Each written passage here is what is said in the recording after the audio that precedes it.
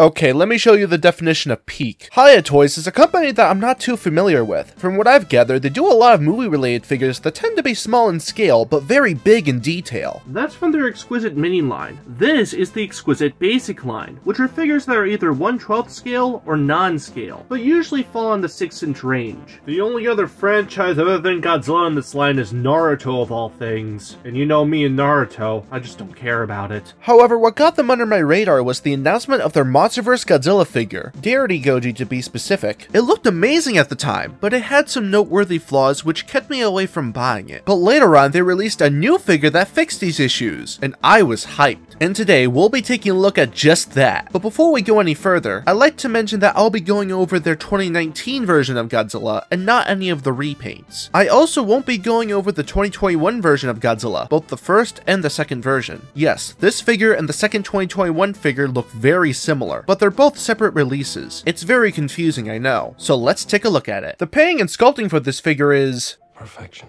We have a lot to cover. The majority of the color used for this figure is a stone gray with some lighter gray and beige in between the scales. It isn't too dark or too light, and that's about it. Godzilla isn't the most colorful Titan out there, unless he starts glowing like a Fed. Despite this, that's what I really like about it. It might be simple, but the way it's applied is what makes a difference. This made me look back at the other articulated figures of this Godzilla incarnation for comparison, most notably the NECA and the SH Monster Arts figures. In a way, this is like an upgraded NECA figure. Both figures are painted in a nice shade of gray, although the NECA figure seems to be a bit lighter. The Hiya Toys figure is more balanced. Along with that, both have paint in between the scales that make them pop out. You can point where each of them are. Ironically, this is something that the SH Monster Arts figure, a line that's dedicated to making highly detailed kaiju figures, lacks. The paint on the SH figure is very dark, and some details aren't as visible. It lacks those previously mentioned painted scale highlights. The scales are lost in a sea of black, which isn't really a color I associate with this version of Godzilla. While a majority of Godzilla incarnations are black, this one specifically is presented as gray, so this doesn't really fit to me. Okay, we'll admit, NECA SOS Goji isn't exactly the best comparison, since they gave him a much brighter paint job. However, the SH Monster Arts Kiryu Goji is a bit better, since it's much darker. There's a reason why I like this version of Godzilla from Playmates more than the other one. That one's paint job is very dark in my opinion, and just doesn't fit to me. You think that one gets the pass? And while there is some slight paint apps at the belly, you probably wouldn't have caught them at first glance. However, the one thing both the Hiya Toys and the SH figures have over the NECA figure are the eyes. The NECA figure tried, let's just say that, but the other two nailed it. Despite this, the Hiya Toys figure still beats out the SH figure, and that's due to it being more movie accurate. The SH figure's eyes look more like a bird of prey than it does in the movie. Nevertheless, I'm still impressed that they were able to paint them at this scale. If you're wondering why I have the head angled in a certain way, that's because the MonsterVerse design has an eyebrow ridge that creates a shadow over the eyes, which makes it a bit difficult to see. Another thing that the Hiya Toys figure does well is the inside of the mouth. The NECA figure, again, tried. There's no sculpting for the inside of it, and the paint bleeds over the weirdly sculpted teeth, giving him an unintentional gum line. The SH figure does have some sculpting inside of it, but the paint is as dark as the rest of the figure, and doesn't look as fleshy as the other two. Plus, due to how the teeth are sculpted, the paint for them looks a bit messy. However, the Hiya Toys figure's mouth looks very organic and realistic. Even the tongue sculpting looks great. The one and only problem with this thing is that the paint for it bleeds just behind the lower jaw in my copy, but that is the only complaint I have with this thing's paint. Now, the one important thing that the Hiya Toys figure does the absolute best at is its overall sculpt. It really captures the bulkiness of the MonsterVerse Godzilla, with his wide neck, broad shoulders, thick thighs, and large muscular tail. On the other hand, the proportions of the SH figure never really sat well with me. It looks more like a combination of the actual MonsterVerse design and the Final Wars design, long before the Final Wars figure got released. For example, the neck and the chest all look very thin compared to the Hiya Toys, and even the NECA figure. His body looks more skinnier than the others. To add on to this, the sculpting for the Hiya Toys figure is much more precise. For example, the gills on his neck are more visible than the other two. The gills on the NECA figure are there, but they're not well detailed, whereas the gills on the SH Monster Arts figure are barely visible or non-existent, and I don't know why that is. It's also worth noting that the figure doesn't feel rough or jagged. ragged. In fact, it feels very satisfying to hold and has some heft to it. So overall, the figure is marvelous. And when I say marvelous, I really do mean it provokes marvel. It's honestly very satisfying to look at. Now, as I'd mentioned before, this figure feels like an upgraded NECA figure, so if you're familiar with how the NECA figure articulates, you'd be surprised with how similar these two are, but it's far less limited. The mouth can open, and the tongue is on a hinge. The head can look side to side, can look up, but not so much down. Now, this neck sculpt is a massive upgrade from the original release. The original release looked a lot less seamless when posed due to how the neck parts were sculpted, but with this newer sculpt, it looks a lot more natural. Despite this, the SH Monster Arts figure still has the advantage of range, with it being able to look upwards. Now, the Atomic Breath version of this figure has an alternate neck piece that allows it to look straight up like it did in the movie, which is a bit of a downside, but it's not that bad. It's something that I can live without. At least it isn't like the NECA figure's neck articulation, which is non-existent. Well, it can twist, but it's so limited that I don't even know if it counts. The shoulders can rotate and can move in and out. The elbows can bend, and it, along with the hands, can swivel. The hands also have some slight in and out movement too, although I wish they came with a little more range. The chest can swivel and can lean forwards. Just be careful with the dorsal spines when twisting it around. The thighs can rotate and spread. This is much better compared to the SH Monster Arts figure, which creates gaps on the body when posing it, which are hard to ignore. The knees can double bend, and the ankles can swivel with a slight bend. And finally, the tail has a great range of movement. In fact, it's very similar to the NECA figure as well. However, when compared to the SH figure,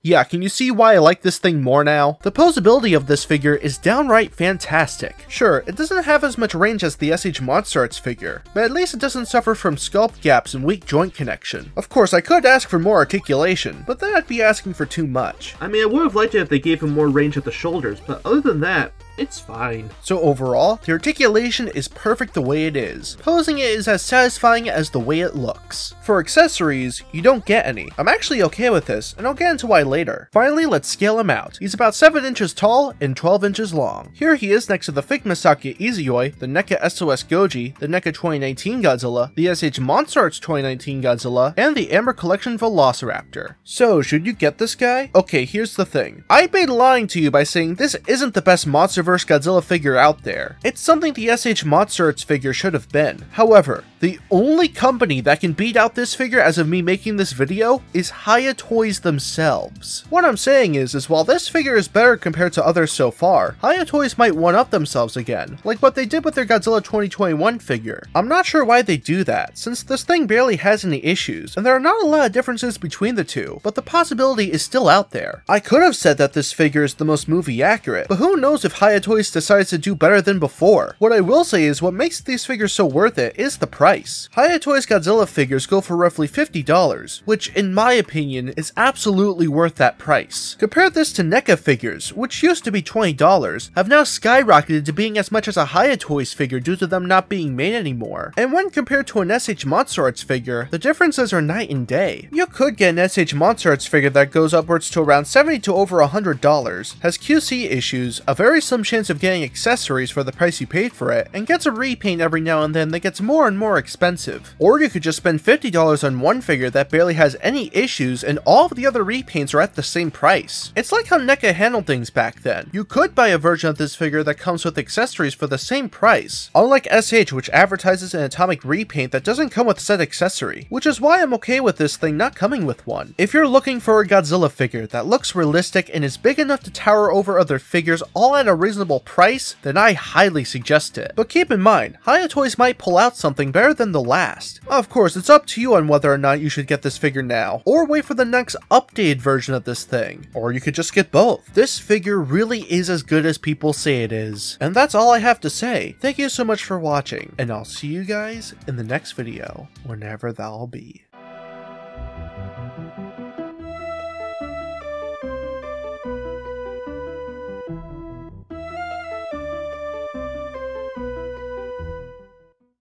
Alright, I know that I keep ragging on SH Monster Arts, but come on. If Hiya Toys can beat SH Monster Arts' King Ghidorah figure, just imagine what their Mecha Godzilla would look like.